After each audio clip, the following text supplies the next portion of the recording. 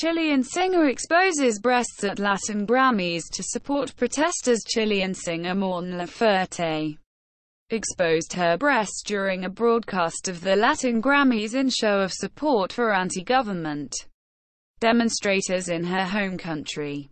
Laferte made her silent protest as she walked the award ceremony's red carpet in U.S. Las Vegas.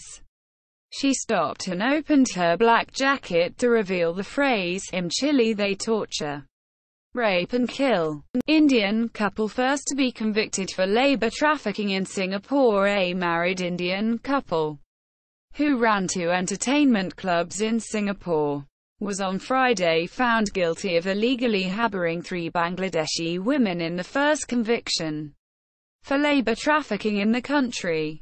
The 49-year-old man and his 29-year-old wife were also charged with exploiting the women, with one woman having been forced into prostitution. Singapore media reported.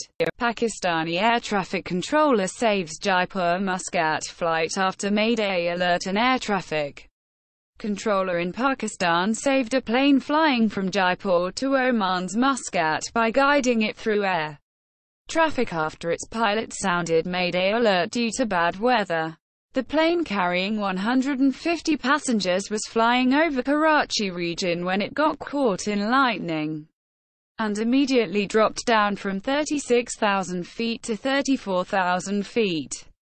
Garbage dump the size of 100 football fields fills 25 years ahead of schedule. China's largest dump, the Jiangkungu landfill in Shaanxi province, is full 25 years ahead of schedule. The garbage dump, which is the size of around 100 football fields, was designed to take 2,500 tons of rubbish per day. However, the landfill received 10,000 tons of waste per day, the most of any landfill site in China.